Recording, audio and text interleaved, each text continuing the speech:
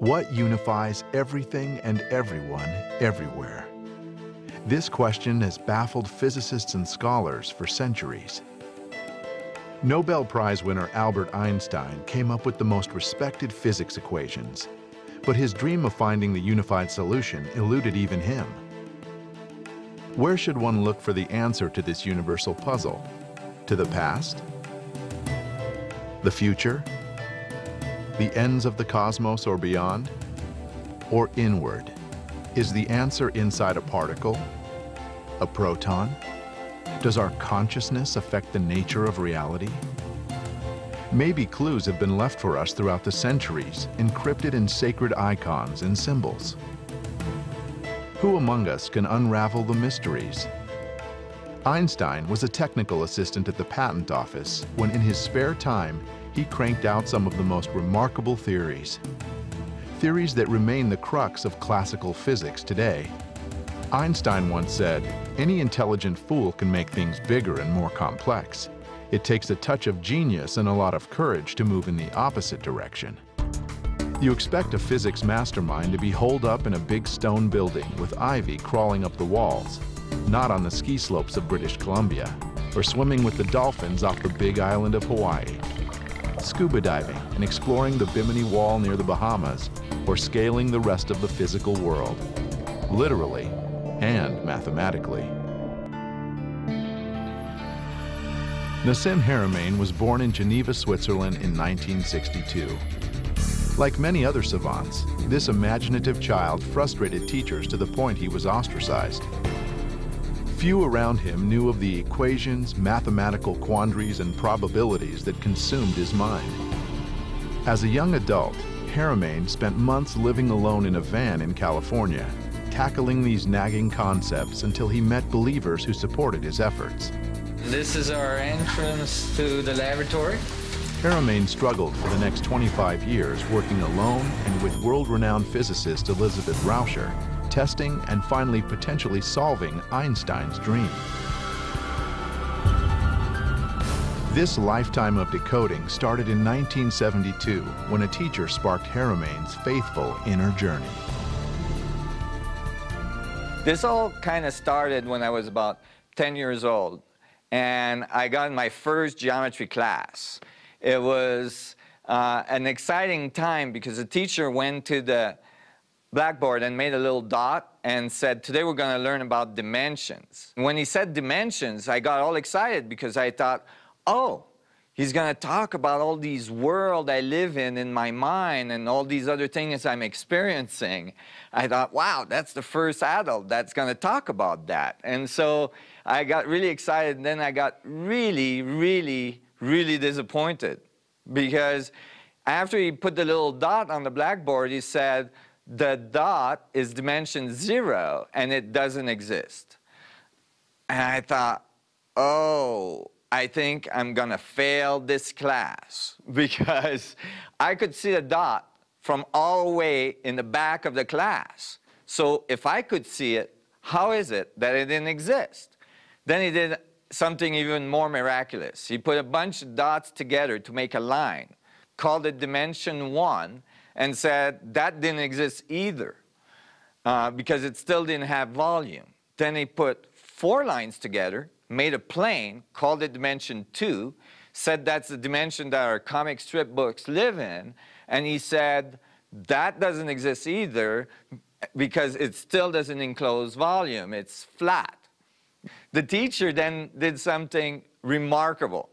He took 6 of these non-existing planes, put them together into a cube, and said, now the planes enclose volume. This is dimension 3, and that's the one you exist in.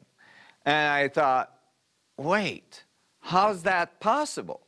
I don't care if you have 1,000,000 non-existing planes. If you put them together, you still don't have existence. This didn't work for me.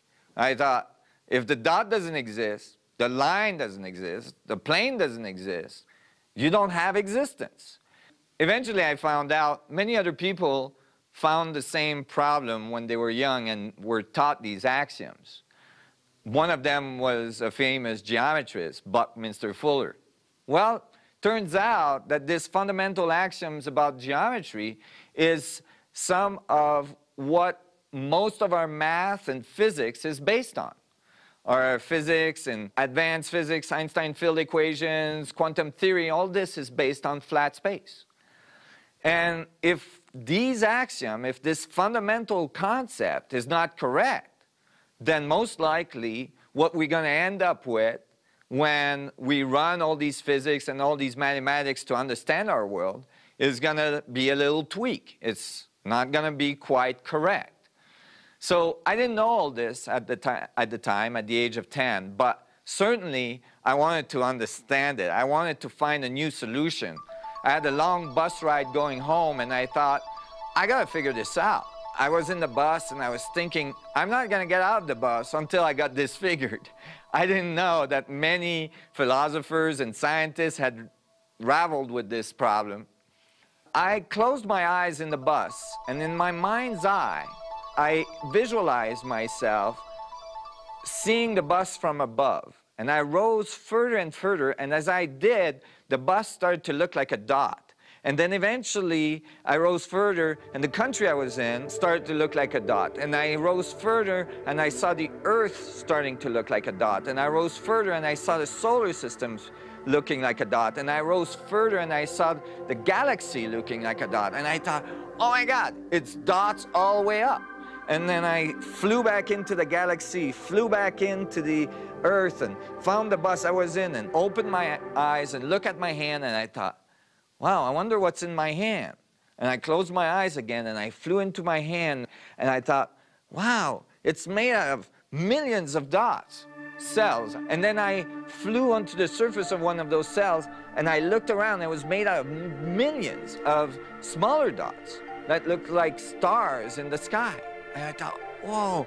And I flew into one of those dots and looked in the middle. Sure enough, there was another teeny-weeny dot in the middle of those atoms. And I thought, wow, it's dots all the way down. And a light went on. And I thought, oh, the way to solve the dimensional problem is to reverse the axiom completely and say the only thing that exists is the dot. Within the dot is infinite amount of division, infinite amount of information. And I thought, wow, everything is made out of dots, and the dots are arranged differently, and that makes up our whole world. I opened my eyes, and I looked at all the people in the bus, and I thought, wow, they're all made out of dots, and I could kind of see the infinite dots of their existence. I got really excited. But then I started to realize through a few other experiences that, wait a minute, if it's infinite divisions, if it's infinite, how is it that we get finite structure? How is it that we get a finite boundary? How is it that we have finite systems with like infinities? Haramein didn't know it at the time, but he was grappling with one of the biggest chasms in current physics. Einstein's theory of general relativity covers the cosmic scales and the relationship between gravity, time, and space.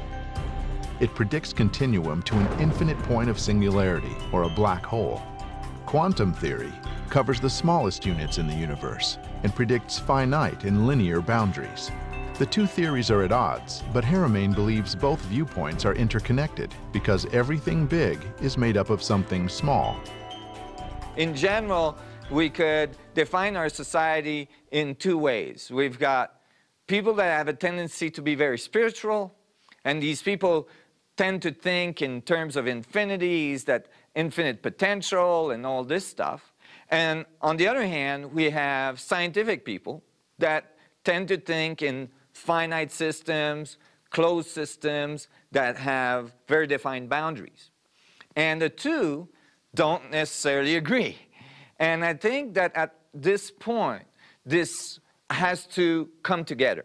And in a very simple way, I'm going to show you geometrically that infinities and finite systems are actually complementary. If we take the boundary of a circle and we define that as our finite space. Now that circle could be a sphere. And we divide that circle so that a triangle is formed in it. An equilateral triangle in this case. Now the universe is polarized. Everything in the universe seems to spin, so spin produces polarity, so we would have a reverse triangle at the same time. As soon as we do this, now we've created a new boundary condition at the next fractal level down, the next iteration down. Now notice that these new boundaries all are centered around a very specific center. That is, each of the boundary defines a very specific structure in space-time, a very specific coordinate in space-time. And so each of the boundary could be defined as a very specific set of information. Now I can continue to divide the space to produce new boundary conditions. Now I've got another iteration down and another set of information. Now I can continue to do this and create new boundaries again. And at this point, you can imagine that if I give this to my computer, it could zoom in, bring it back up, continue to divide the space, zoom in, bring it back up, continue to divide the space, and it could do this to infinity. However, I would never, ever, ever, ever exceed that first boundary I've produced for myself. So here, I've embedded infinite amount of divisions, infinite amount of information within the confine of a finite space. So in very simple terms here, I've shown to you that infinities and finite structures are complementary. That within the confine of what appears to be a finite space can be embedded infinite amount of information. And if this is true, this simple concept could change all of our concepts of physics, including our concepts of our relationship to the universe. So why is that true? Think of yourself as made out of cells that are made out of atoms. Now there's about 100 trillion cells in your body and billions of atoms per cell. And imagine that all these cells and all these atoms can be further divided into subatomic particles that can be divided into subatomic particles and so on towards infinity. That would mean that you actually, even in your physical body, have a function of infinity. That is, you have an infinite nature within the confine of what you call the physical world. So you don't need to even have a spiritual concept of your infinite nature. It's actually the way you're made, if this is true.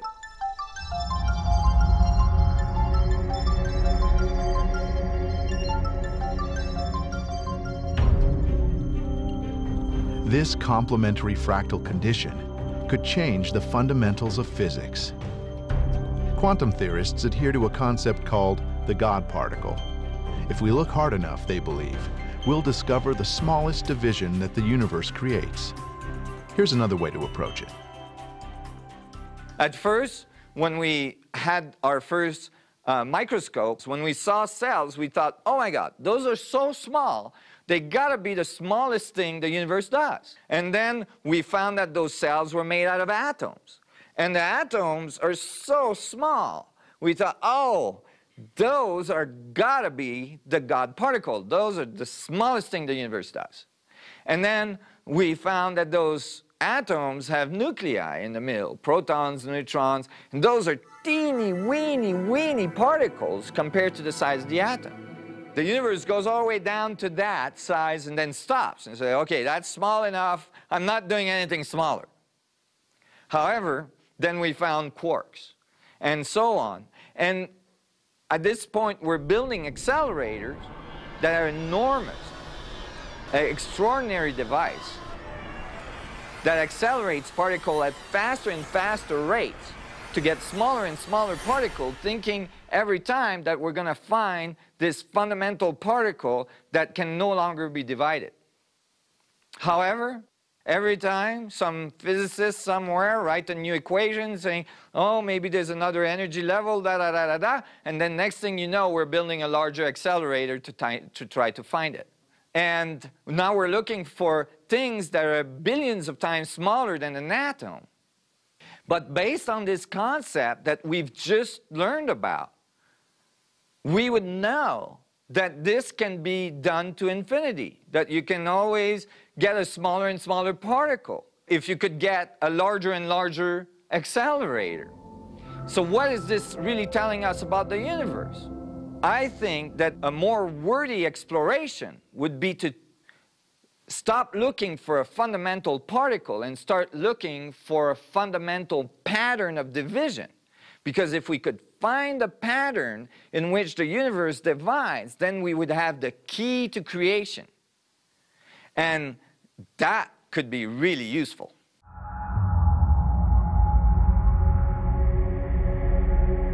My first sponsors wanted me to spend a lot of time interacting with other physicists to try to get some support from them and as well discuss ideas and see where my theory related to the mainstream and so on. And so eventually he dragged me to a bunch of different physics conferences, and I wasn't so excited because I already had a bunch of run-ins with the mainstream scientific community, and I was a little worried.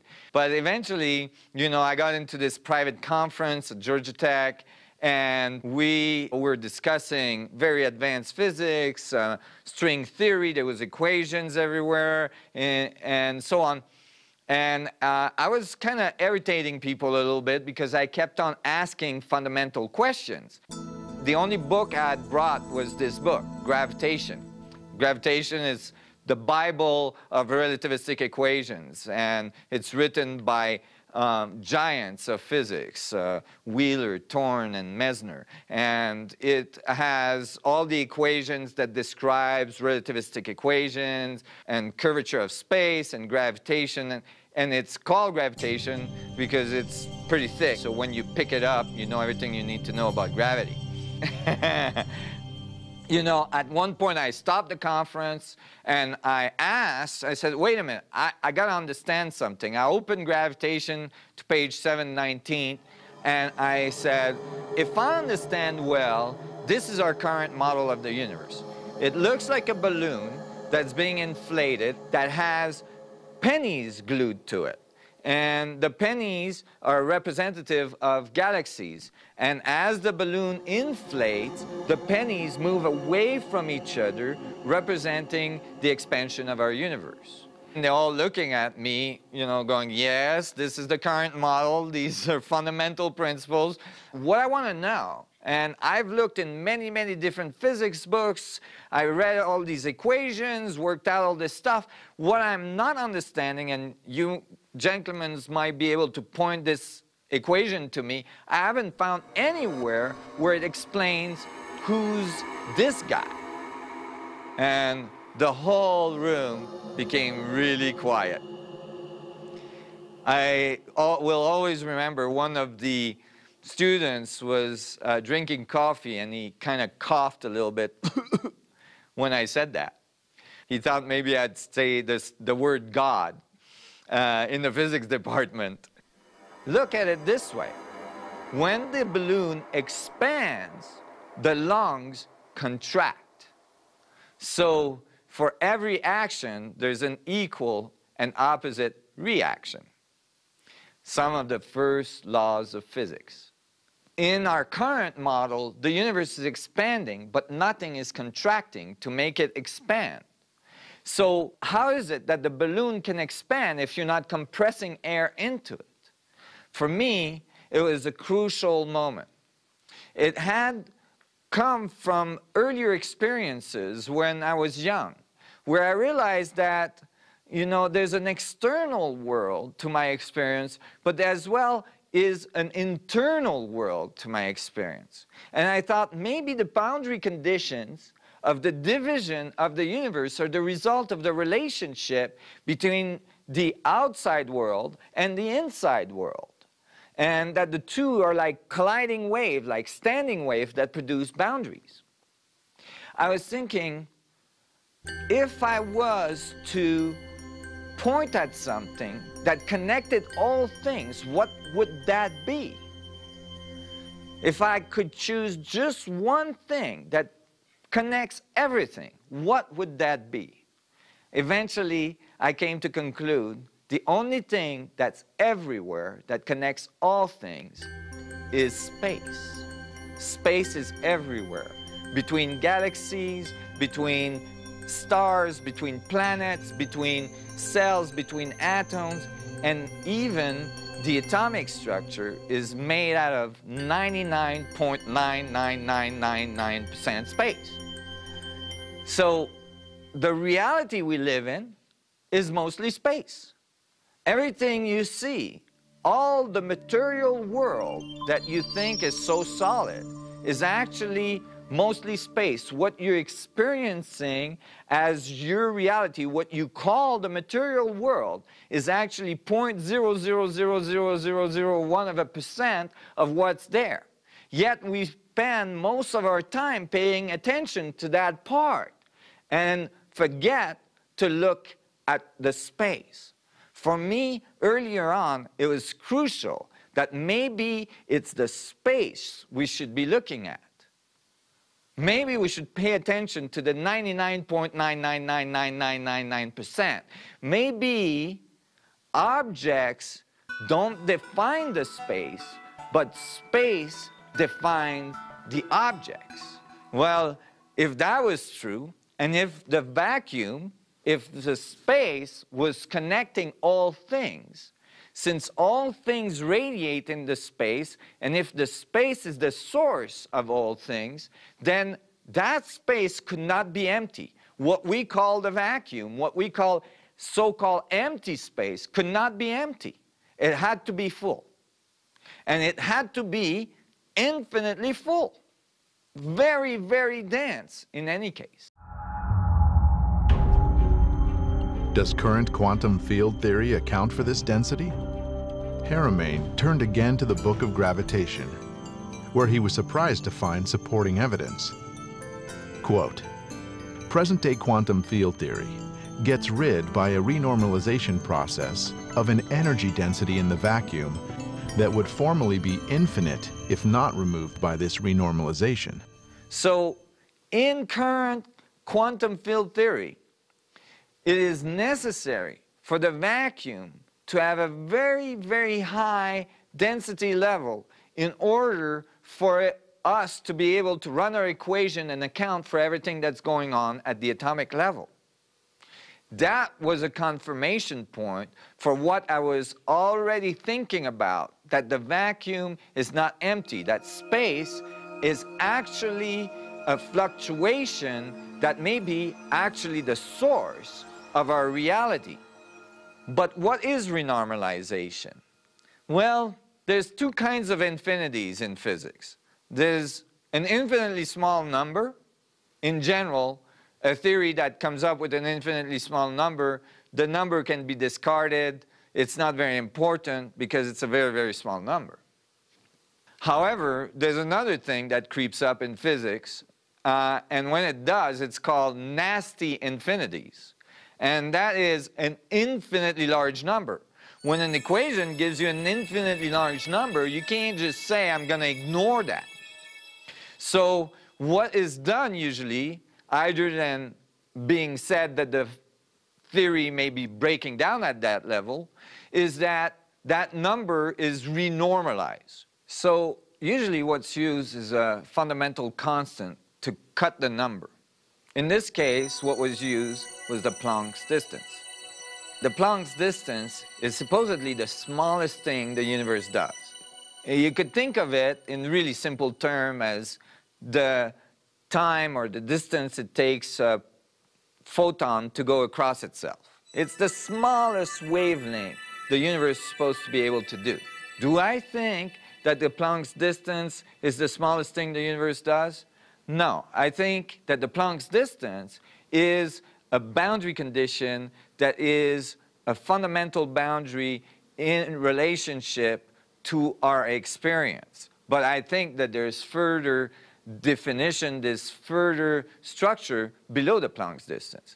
In any case, using the Planck's distance, which is 1.616 multiplied by 10 to the minus 33, extremely small, billions of times smaller than an atom, they renormalized the vacuum.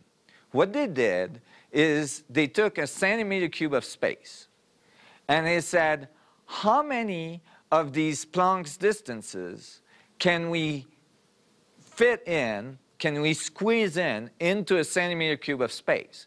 And if we do that, we'll have a finite number for the density of the vacuum. Basically, how much fluctuation of Planck's distances is there in a centimeter cube of space? So they stacked little Planck's distances full into a centimeter cube of space. Each one have a very specific mass, 10 to the minus 5 grams, and they added all up to get a fundamental density. The result was still extremely large. The result is 10 to the 93 grams per centimeter cube. That is an enormous number. You might have noticed in your bank account, every time you add a zero, it makes a big change. Imagine that you have 50-some zeros and you keep adding. At 93 zeros, right, you've got the density of the vacuum. Well, to give you an idea of how dense is that, imagine that you took all of the stars we see in the universe. There's billions of galaxies, they have billions of stars in them. Some of the stars are even much larger than our sun. And we took them all and we squished them all into a centimeter cube of space with like this huge trash compactor or something. You still wouldn't have the energy density of the vacuum, because the universe is approximately 10 to the 55th gram. So 10 to the 55th gram squeezed into a centimeter cube of space is still some 39 orders of magnitude smaller than the structure of the vacuum, the density of the vacuum.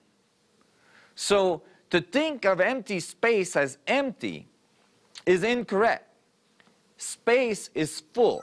It's full of these fluctuations. It's full of this energy density that is actually, according to what I found, the source of all of reality.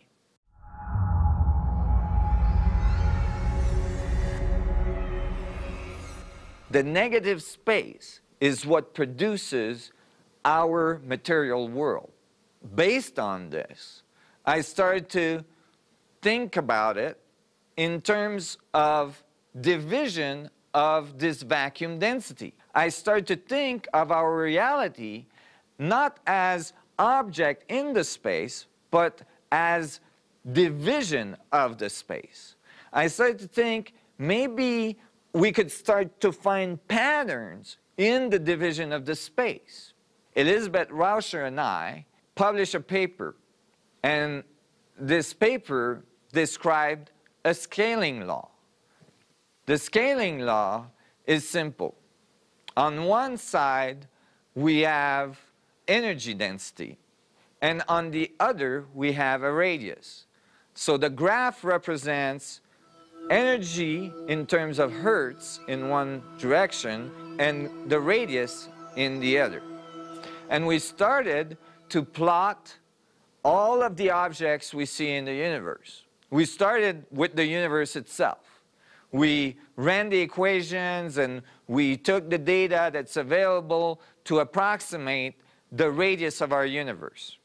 And then we approximated its energy levels, and we plotted the first data point.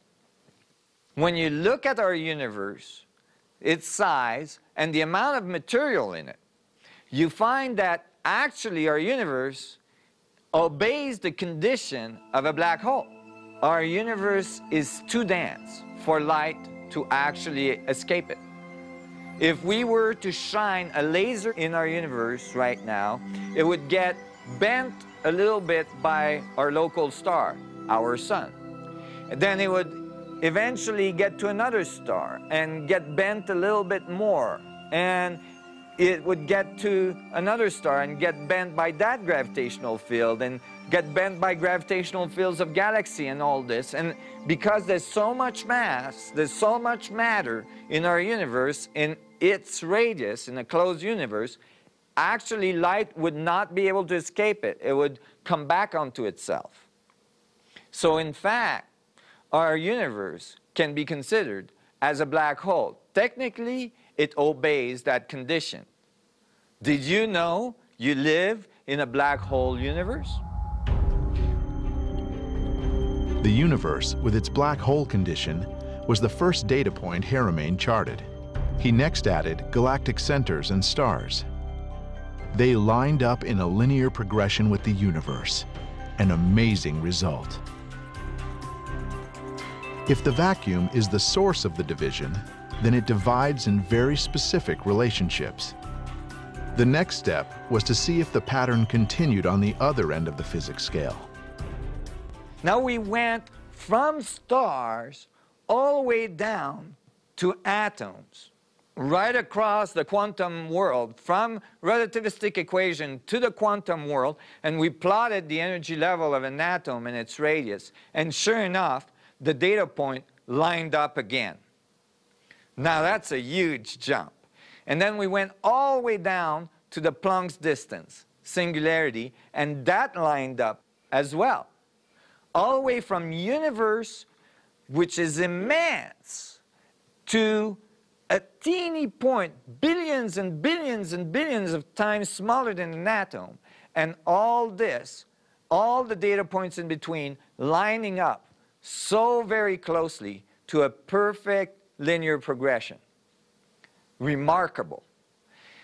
Showing that there is structure, that there is order, that the vacuum is dividing in very specific relationships.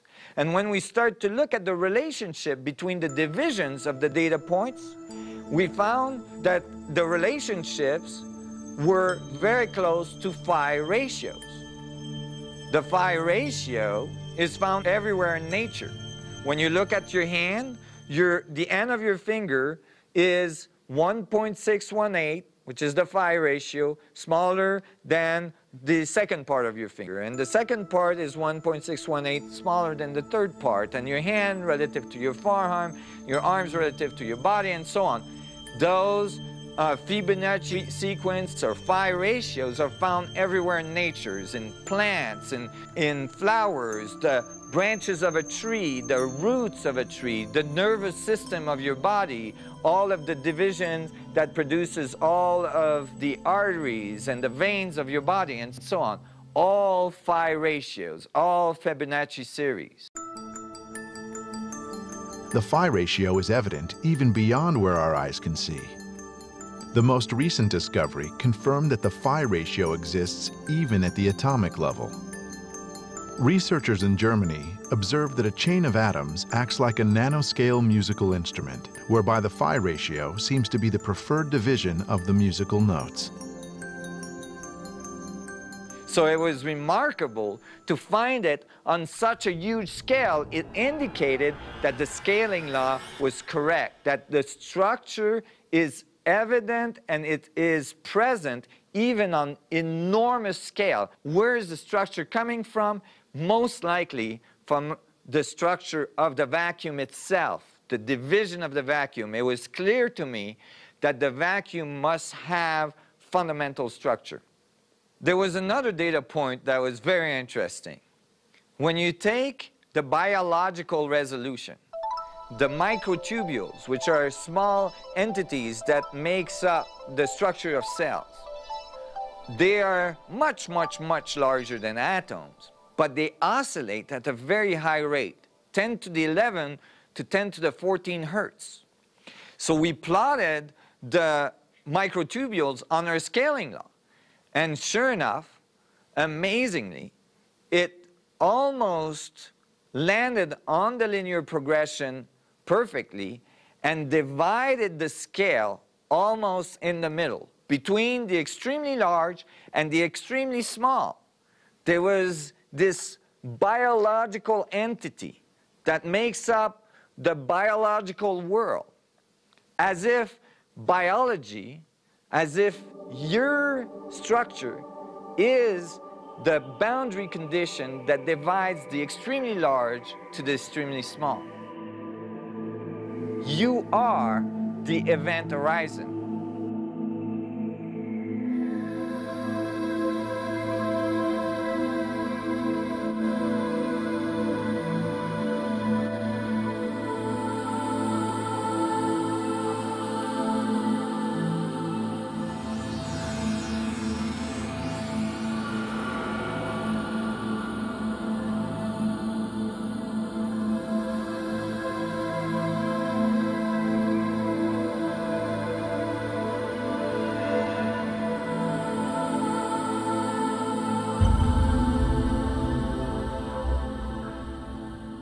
It started to make sense that all this organization would include the biological structure. Because when we see our biological world, when we see our environment, when we see our biosphere, it's highly organized, and these phi ratios are found everywhere. There was another data point that was interesting in the scaling law. The atomic level is in between the universal size and the Planck's distance. Now, as we saw, the universal size can be considered a black hole. It obeys the Schwarzschild condition. And the Planck's distance obeys the Schwarzschild condition. So having the atom right there on that linear progression started to indicate that the atom may be a black hole itself. As we saw earlier, the division of the space can be done to infinity. If an atom has subatomic particles that are made out of sub-subatomic particles that are made out of sub-sub-subatomic particles and so on to infinity, and each one has a mass, then there's infinite mass at the center of atoms, and to me, very early, I concluded they must be mini black holes. From this conclusion, I extrapolated that there must be a black hole at the center of all galaxies. I said that very early, almost some 17 years ago. However, at the time, there was not much data about the center of galaxies, so many physicists thought this was improbable. Eventually, we got more and more data about the center of galaxies, and we found that there is a black hole at the center of what seems to be every galaxy we observe. So that confirmed that I was on the right track. But how is the atom a black hole? Is it possible? Is our current physics say that? No, it doesn't. So I had to start looking at how we wrote our physics for the atomic level, and how they could be written in a different way. Could we approach the atom as a mini black hole? Eventually, this is how I solved it. And it is the crux of the unification theory that I'm bringing forward. Because if we can describe the atom as a mini black hole, then we can describe the atomic world with Einstein field equations. So I looked at the atom in detail. What I did is I said, wait a minute. We have a density of the vacuum of 10 to the 93 grams per centimeter cube. Is that considered when we look at the atom? No, because in current physics, although that number is used all the time in quantum theory to make our equations work, it is assumed that the vacuum density does not have any physical meaning. We know for a fact now from experiments that actually the vacuum density can be measured in laboratory and has mechanical effects. So if it has mechanical effects, it obviously has meaning in our material world. I wondered how much of vacuum would be present inside the nuclei of an atom. Would that energy be enough to make the nuclei of an atom a black hole? So I looked at the proton, which is at the nuclei, and I started to extrapolate how much vacuum would the proton volume still contain, knowing that there's 10 to the 93 grams per centimeter cube in a centimeter cube of space. How much of that vacuum would still be present in the volume of a proton? I calculated the volume of a proton and found that there is still 10 to the 55th grams in a proton volume. 10 to the 55th grams of vacuum energy is still present in a proton volume. Where did we see that number? 10 to the 55th gram is the mass of the universe. There is the mass of the universe present in vacuum fluctuation, in vacuum density, in the volume of a proton, which is a very, very small entity. This confirms something fundamental to me. It confirmed that the vacuum is truly the thing that connects all things. It showed that everything is entangled and everything is one. And it showed it mathematically.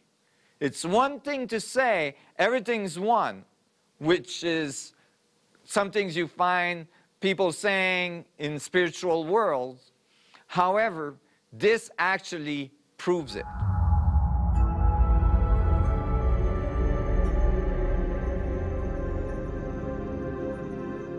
So is 10 to the 55th grams enough to make the proton a black hole? Oh, absolutely. Since 10 to the 55th grams is enough to make the whole universe a black hole, when that's present in a small volume of a proton, it's more than enough.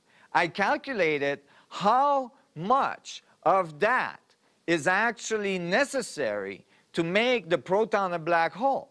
And I found that it's only necessary for 10 to the minus 39%, a very small number, teeny, teeny number, a decimal with 39 zeros, right, to make the proton a black hole. A very small amount of the vacuum can become coherent and be converted to mass to make the proton a black hole.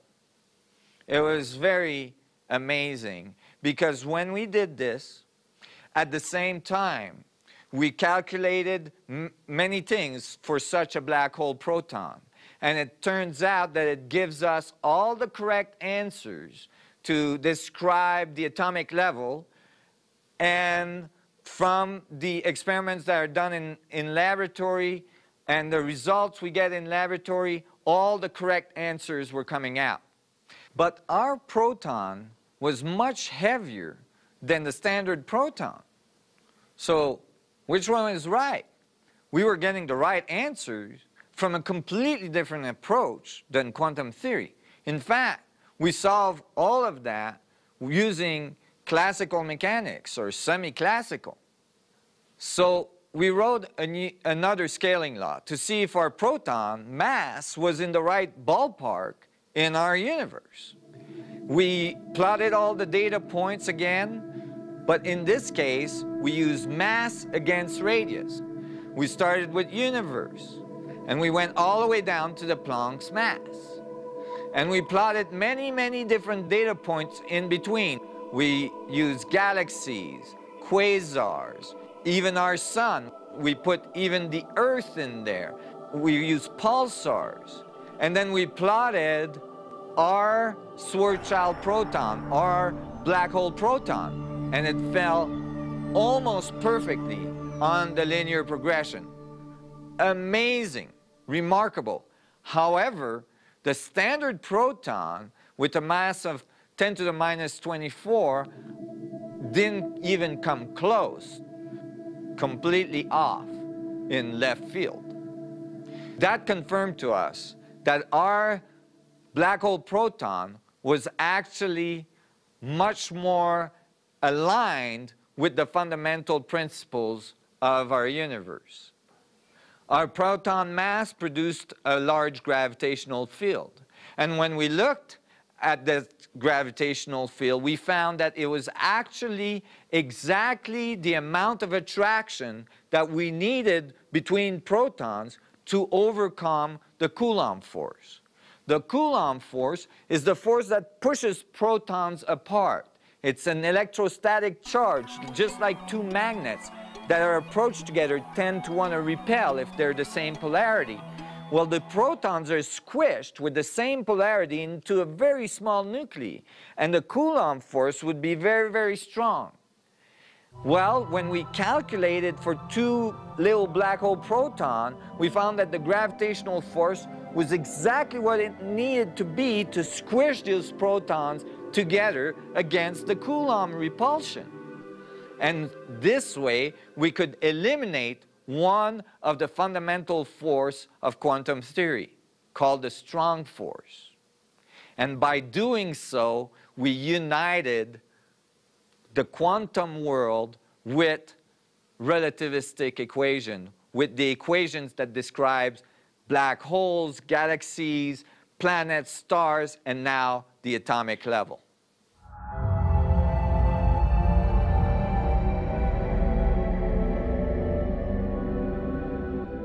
What is dividing the vacuum? How does it divide? What is its structure? How does it become coherent? Is there a fundamental geometry that defines it all? While searching for this fundamental structure of the vacuum in physics and mathematical equations, Haramein discovered geometrical knowledge in other curious places. Ancient text and traditions. Unknown to him at the time, many famous physicists found supporting data from historical manuscripts, including the founder of modern physical science, Isaac Newton. And German astronomer Johannes Kepler used geometrical concepts often found in ancient knowledge to elaborate the mechanics of our solar system.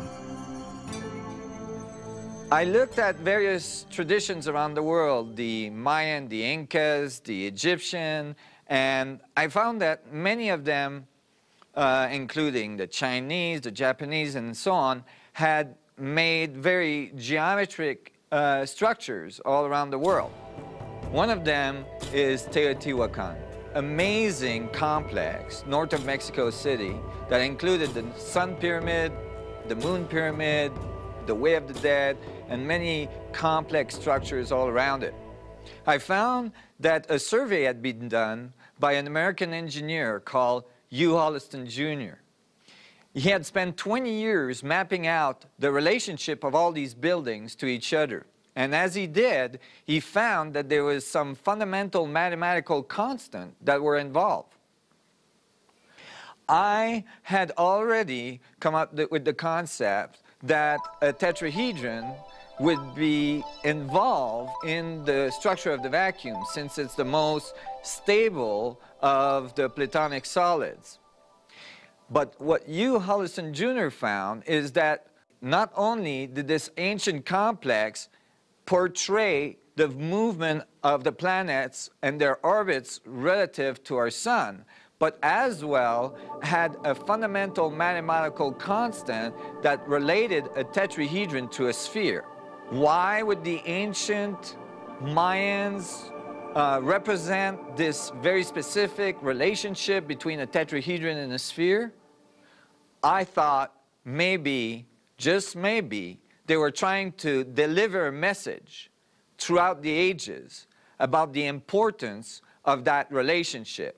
The structure of the vacuum as a tetrahedral structure and the sphere as the boundary condition that divided the space. I looked into it deeper and I found that not only these mathematics were portrayed in the relationship of the buildings in that complex, but that the complex itself, positioned on the surface of the Earth, mapped the relationship of a tetrahedron in a sphere. I thought it was very significant, and it wasn't a coincidence. Energy events across the solar system frequently happen along or near the 19.47 meridian, which is the base of the inverted tetrahedron in the Earth's sphere. The pyramid system at Teotihuacan in Mexico lies on this meridian, as does one of the most active volcanoes on Earth.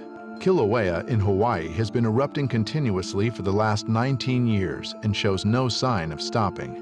The largest volcano in our solar system is located on Mars, and it too is located in this vicinity. The well-documented red spot on Jupiter, a large vortex-like storm larger than the Earth, is also stabilized near this critical 19.47 latitude. As I studied more geometry, I came across Buckminster Fuller, that had done much work in describing complex geometry relative to our reality. And Buckminster Fuller came to conclude that the fundamental blueprint of the universe was what he called an isotropic vector metric, or a four-frequency isotropic vector metric. There is 20 tetrahedron in the four-frequency isotropic vector metric. 10 on the bottom, 6 in the middle, 3 on the third floor, and 1 on top. And it makes a larger tetrahedron when it's put together. What I was interested in was the negative space. I wanted to know what's in between the tetrahedrons. When you put tetrahedrons edge to edge or edge bounded, you get octahedrons in between. Octahedrons are pyramids base to base. Emphasis on the word pyramid. When I looked at the negative space, I found that there was another set of tetrahedron that was like the negative space. And those tetrahedrons in the middle were reversed and rotated 180 degrees. I didn't know what they were doing there. It was like there was asymmetry in the isotropic vector metric. With the word isotropic, you would expect no asymmetry. I was looking for perfect equilibrium, so this was not satisfactory to me. I had to figure out what these other tetrahedrons were doing there. I realized that one isotropic vector metric could not be alone. It had to be polarized. And so I stacked two on top of each other. However, now I had another problem. The two on top of each other didn't make a sphere, it made an egg.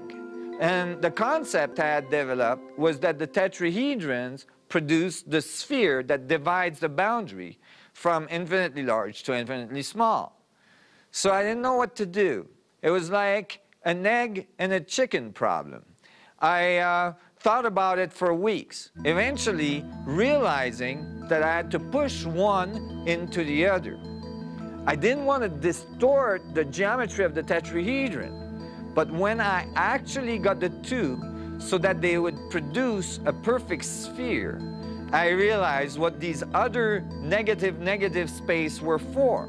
In fact, the one metric was awaiting its better half. It was not actually complete until the reverse metric was inserted into it. And when it was, all of a sudden, these other spaces were there to accept the reverse tetrahedron.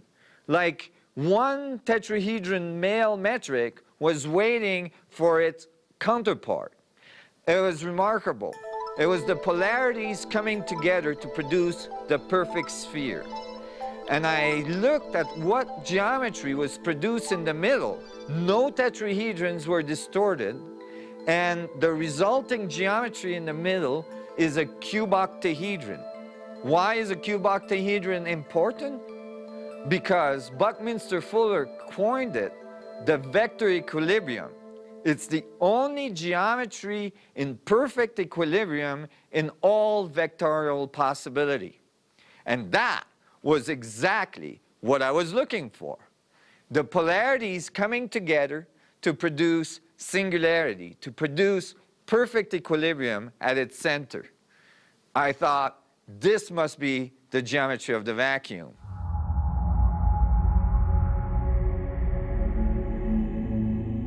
Buckminster Fuller reasoned that if the force of a vector is its length, and two vectors are driven against each other in opposite directions, you will get equilibrium.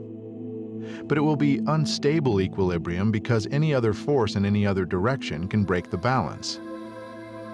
You could add two more vectors at 90 degrees from the initial point, but in that case, the edge vectors that contain the geometry would be longer than the vectors to the center, creating instability. Fuller realized that the edge vectors and the vectors to the center have to be the same distance. This creates a hexagon, or in 3-dimension, a cuboctahedron, or vector equilibrium. From this, Haramein concluded that this structure must be the geometry of the vacuum, since in perfect equilibrium, all the forces would cancel out and appear to us to be empty space. However, I had found yet another issue. When I looked at the geometry carefully, the vector equilibrium in the middle was completely covered with tetrahedrons, but the edges of the metric still had open faces. I was looking for perfect symmetry. So I had to continue adding tetrahedrons to cover those faces. I had already two isotropic vector metric of 20 tetrahedron each. That made it 40. I had to add another 24 tetrahedron to cover all of the faces that were open faces on the edge of the metric.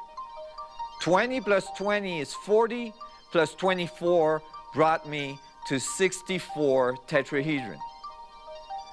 This turned out to be a very significant number. Not only a number found in many ancient traditions, but a number that is found in many natural processes. The 64 tetrahedron grid kind of bloomed in to a whole new understanding of the structure of the vacuum. It was exactly what I needed. It had an equilibrium at the center that was actually surrounded by another equilibrium.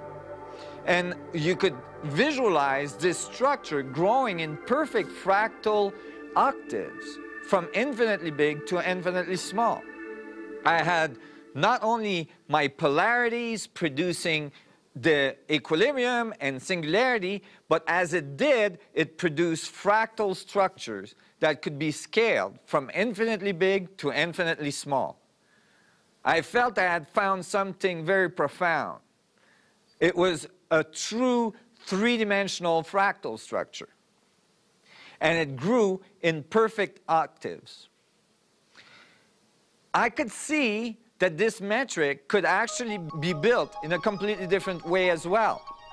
It could be built out of 8 star tetrahedron, each made out of 8 tetrahedron each. The 8 star tetrahedron coming together produce the 64 tetrahedron grid. 8 star tetrahedron are built by 8 tetrahedron, have their tetrahedron pointing out, radiating out. And when they come together, they produce the vector equilibrium in the middle, which is 8 tetrahedron pointing in. So I had now both of the side of the event horizon that produce the boundary condition. The radiative side and the contractive side of the event horizon. I thought, this is it. I found it. And I got very, very excited. I thought, this has all of the elements necessary for me to be able to map out and describe the structure of the vacuum. The key to the knowledge necessary to understand creation.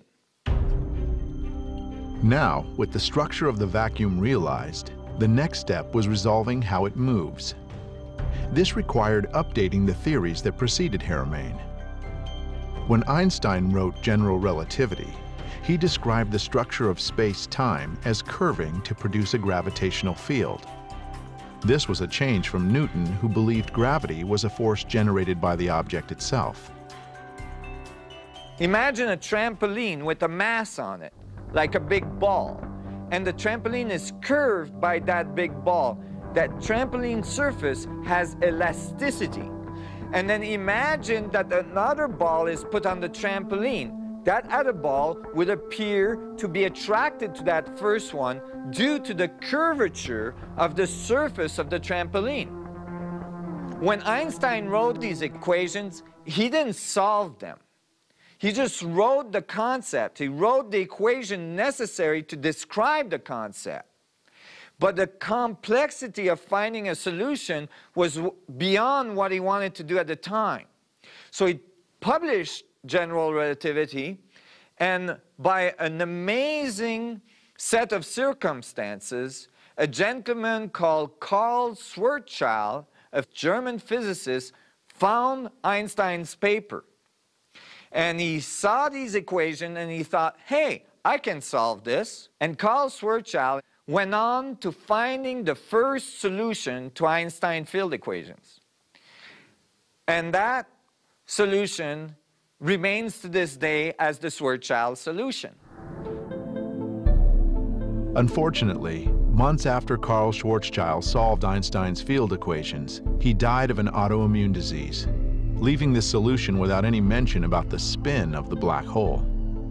Spin and charge were introduced in the 1960s in what is commonly known as the Kerr-Newman solution. However, this theory did not account for the gyroscopic effect that Haramein knew needed to be accounted for. I had realized that there's something strange about the way our physics has been addressing spin. We might have missed something in the way we were describing spin in our current physics. This led again to another paper written with Dr. Elizabeth Rauscher. This paper was entitled The Origin of Spin. It described a new way to define the structure of space-time. If the gyroscopic effects are added, that means that the trampoline is not curving smoothly, but it is spinning as it curves. That space-time has a fundamental spin. Just like water going down the drain doesn't go down the drain straight, it spins as it goes down the drain. And that produces a fundamental torque. So torque and Coriolis effect had to be put back into Einstein field equations. Dr. Rauscher and I worked diligently for over 1.5 years to make that happen. It gives a different picture of the structure of a black hole.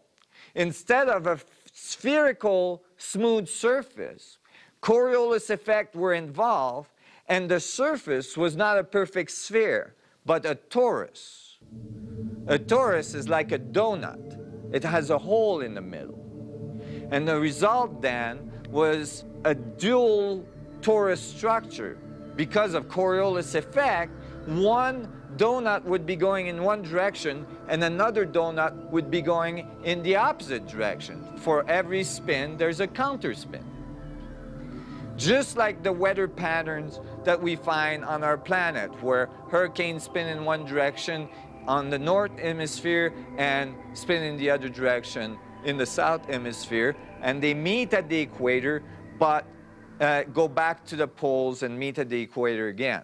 This animation shows the movement of a particle over the metrical space of the structure of space-time imbued with torque and Coriolis effect. All of a sudden, you can see that the information can move to the poles in towards the singularity and back out at the equator and back into the pole, and thus you get this feedback structure that could be found at the atomic level. For instance, this could be an electron and a positron, or at the stellar level where we see the plasma dynamics around the sun that produces the same dual torus dynamic, or at the galactic level.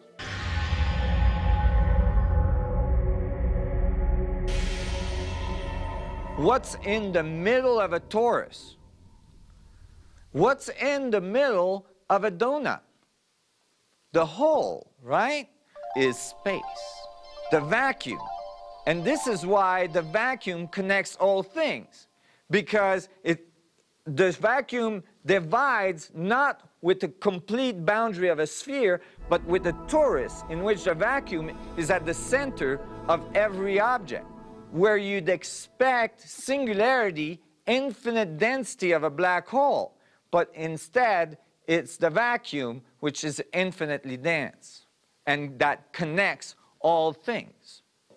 It explained many different things, including the way magnetic fields are produced and where the origin of spin was.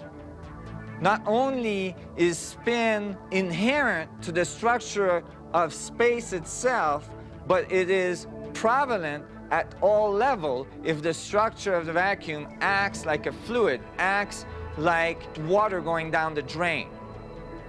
We know that the electron and the positron exchange and disappear and reappear and disappear and reappear. It seems to exchange across the vacuum. That is, the vacuum fluctuates, produces an electron and fluctuates, and then the electron disappears. The electron carries the information from the material world to the vacuum, informs the vacuum, and then the vacuum informs back the material world when the electron comes back out. And so we actually are constantly appearing and disappearing at a very rapid rate, at the speed of light. Did you know that half the time you're the vacuum? Who are you when you're the vacuum? And what are you saying to the rest of the universe when you're informing the vacuum? From this model of the double torus, we started to have an understanding of why consciousness emerges. Consciousness demands feedback. In order for you to be self-aware, you must know that you exist. Thus, it demands feedback. This structure of the double torus allows for the feedback between what's coming from the outside that's going back to the inside, informing the vacuum, coming back out the outside, and as it comes back out the outside, the vacuum informs us of the result of the information present in the vacuum. It is an exchange between your internal understanding and experience of the universe and the relationship of all the understandings put together in the vacuums affecting yours. So you're not creating your reality, you are co-creating your reality with everybody else.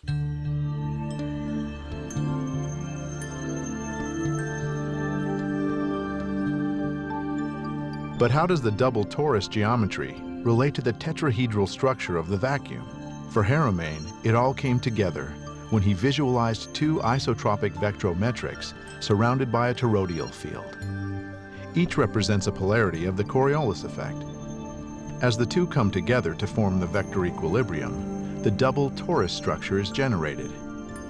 When all the components are producing equilibrium at the center, the result is singularity, and all of creation emerges from it. When we solved this new solution to Einstein field equation with torque and Coriolis effect, we found that we could mathematically show a fundamental relationship between the cube octahedron and the double torus as well. And when we did that, it produces all the information we need to generate a unified field theory. So this relationship between the structure of the vacuum and the dynamical division of the vacuum based on spin, torque, Coriolis effect produce a complete understanding of the geometry of space and the reality that emerges from space. Look at this galaxy, for instance. You can see that stars are emerging from the central bulge, in which an enormous black hole lives. We know now that there's a black hole at the center of all the galaxies. Not only that, this theory as well predicted that galaxies are the result of black holes, not the cause. That is, that the material reality we see emerging is actually being produced by the central heart of the galaxy, the black hole. Particles are being created in a continuous creation process, not just one Big Bang, but continuous creation at all levels of singularities along the scaling of our universe. When we look at the stars in a galaxy, they emerge from the central black hole and move in spiral path away from it towards the edge. At the edge, they enter into the galactic halo, which is the edge of the double torus, and then they fall back in at the top, just like water going down the drain. From recent data, not only do we find that black holes are at the center of all galaxies, but it seemed that black holes were there prior to galaxies. This is exactly what this theory would predict. Black holes are actually a fundamental pattern of the vacuum itself, and that produces matter and then eventually becomes visible to us as a galaxy, a star, a planet, an atom, a subatomic particle. This view then changes our concepts of black holes. Black holes should no longer be written black holes H-O-L-E, but holes W-H-O-L-E. They're no longer just absorbing information, but they radiate information as well. They're black-white holes. If you're on the inside of the black hole, like when you're inside our universe, it appears black. And if you're on the outside of the event horizon, they appear white, very bright. They radiate information, just like stars in our universe.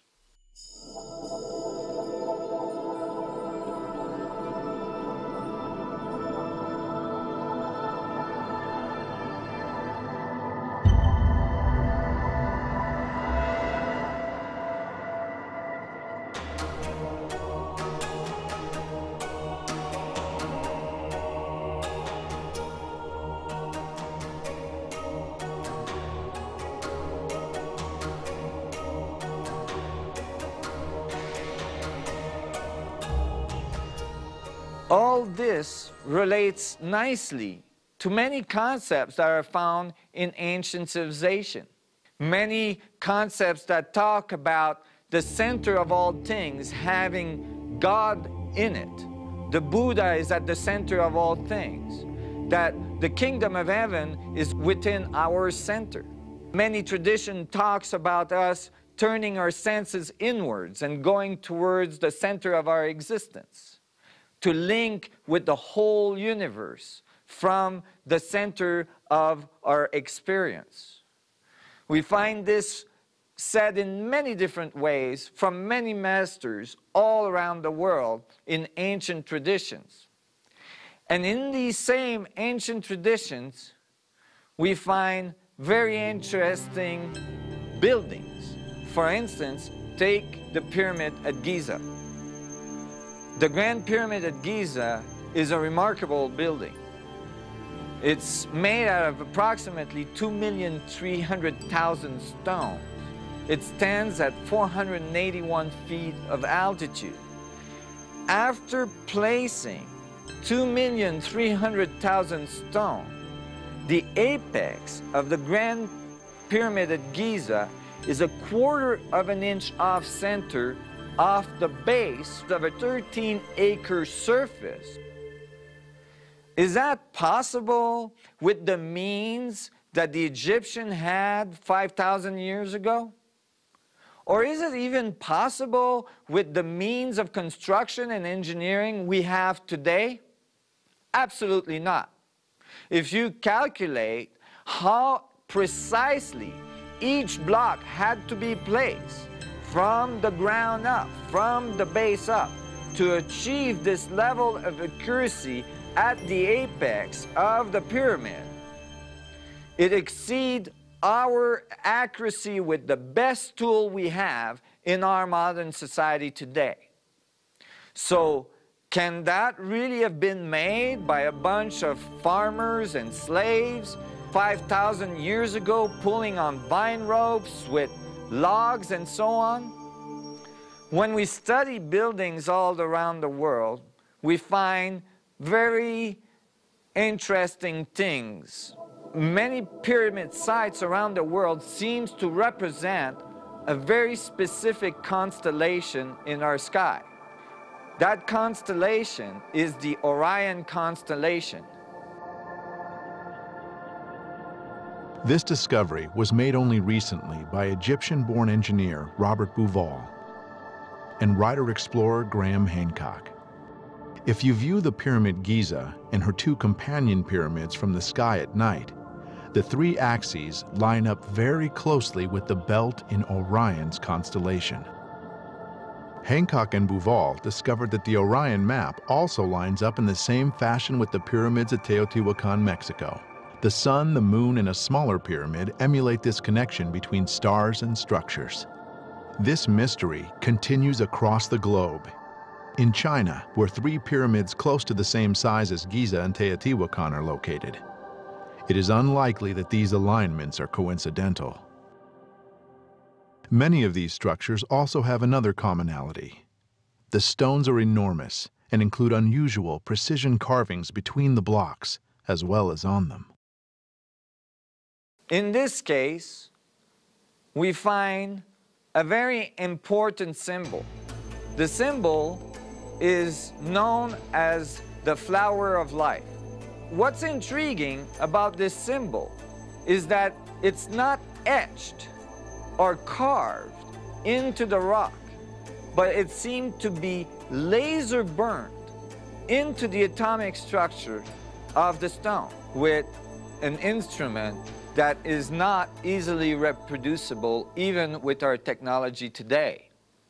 When we look at this symbol and we extrapolate it to 3D, it looks like bubbles all agglomerated together, and it defines the position and the geometry of a 64 tetrahedral grid.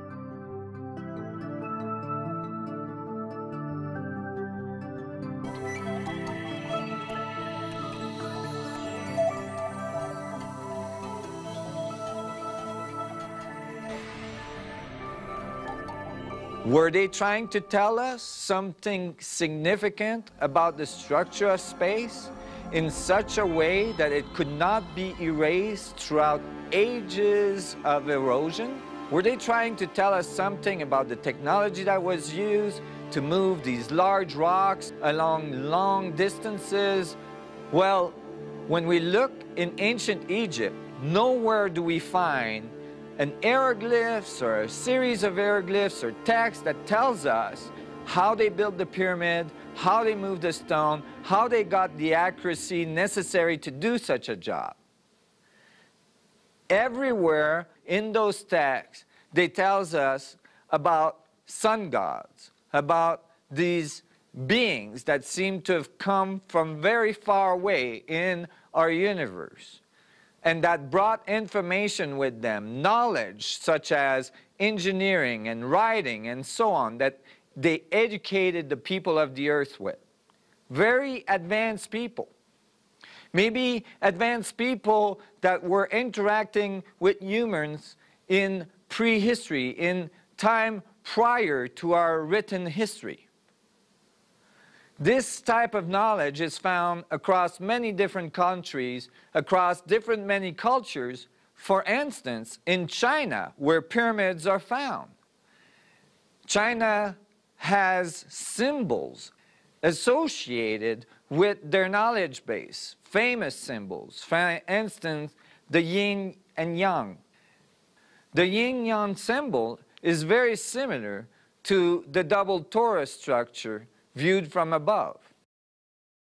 Associated with this symbol is a set of mathematics, a set of symbols called the I Ching. The I Ching is made of 64 symbols. And each symbol is made of 6 sticks. 6 full sticks or 6 broken sticks. 6 sticks put together in 3 space can only produce a tetrahedron. And when a star tetrahedron is generated, you will be required to break the sticks of the reverse tetrahedron to put it through the other. So by following the I Ching, we can actually rebuild the whole 64 tetrahedron grid. And that, associated with the yin and yang, produces the double torus and the structure of the vacuum. All the information necessary to describe this profound understanding of creation and the structure of the vacuum producing it.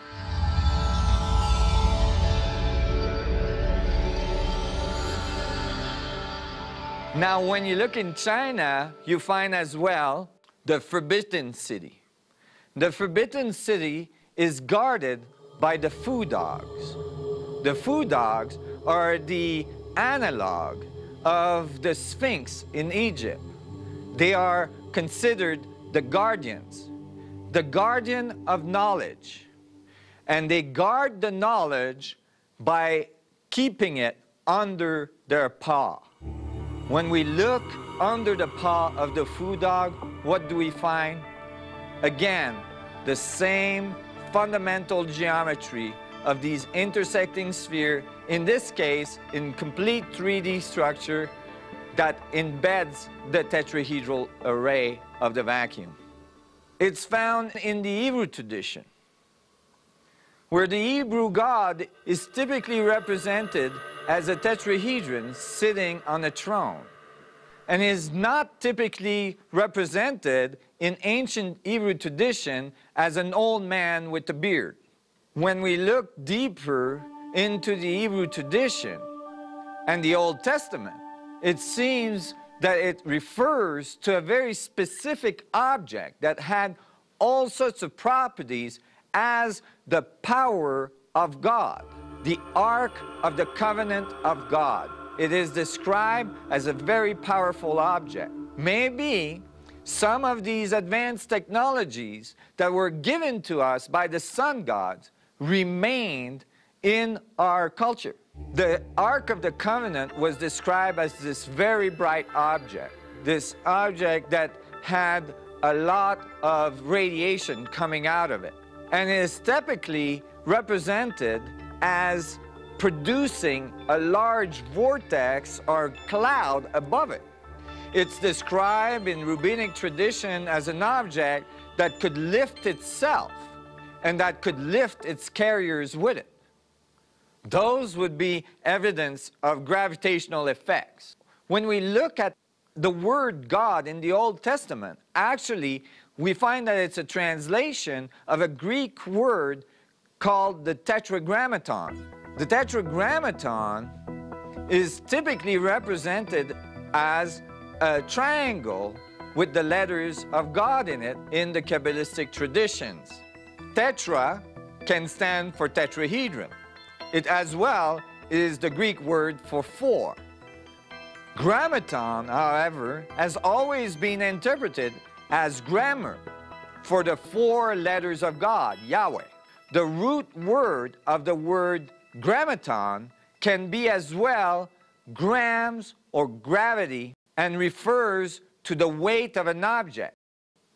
So now we have a word for the word God that includes the tetra and gravity. Maybe there's a double meaning to the word God in the Bible.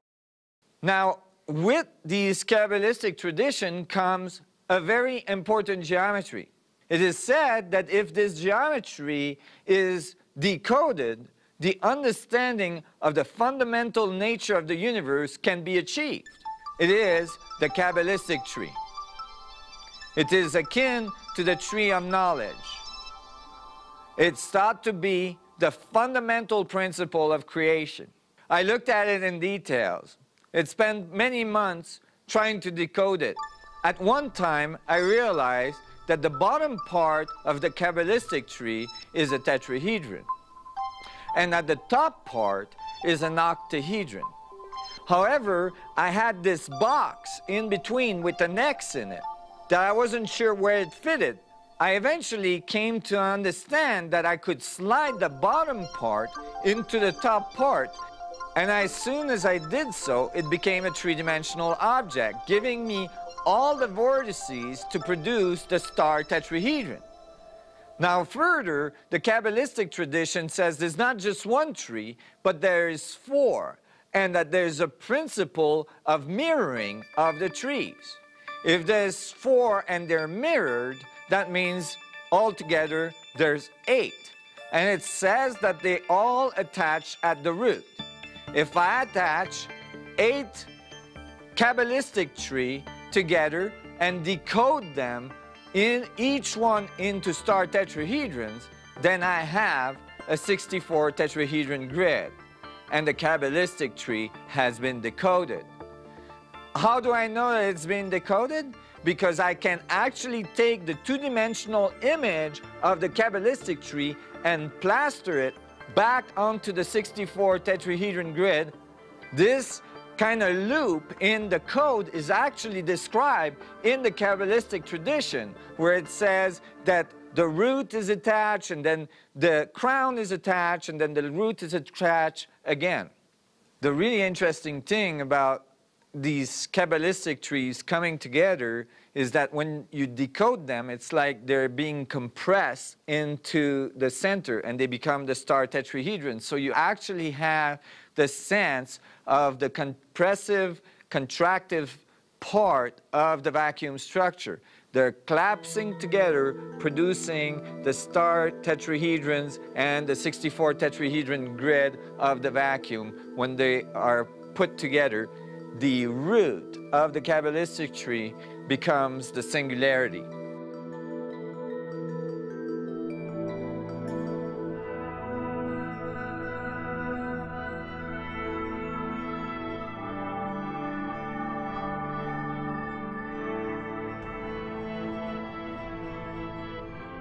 The Mayans, the Egyptians, Chinese, Hebrew, and many others. Were these ancient civilizations from all different points across the globe leaving us detailed information about the structure of the vacuum? And even the fundamental physics of creation? According to Haramein, the structure of the vacuum and the fluctuations of energy in it are at the foundation of all our reality, and even the consciousness that animates it. We are in a relationship with the universe at all times, exchanging information on all scales. Has the time come when we can finally wake and acknowledge this powerful connection and even harmonize with it? I think we are standing at the brinks of this transition. One of the biggest transitions a society can ever go through. A transition from a society that believes that there is limited amount of goods, that there is limited amount of space, and that wars for it, to a society that realizes that they are bathing in an infinite amount of energy available to them anywhere in the universe, and that energy is the source of all creation. A society that understands how this fluctuation of energy function, how it structures, how it produces our material world, and hooks into it, taps into it, and align its technology to it in a harmonious way to transform the way they think of energy and transportation, and actually ascend from the surface of their planet. A society that has the capacity to move through their solar system in an easy way, and to move through even the galaxy, or even from galactic structures to other galactic structures, or even from universes to other universes. Such a society does not think of the universe as limited. A society such as this one, I believe, is the opportunity that is being offered to us at this time. This is the ride we're on. And I invite you to be a full participant.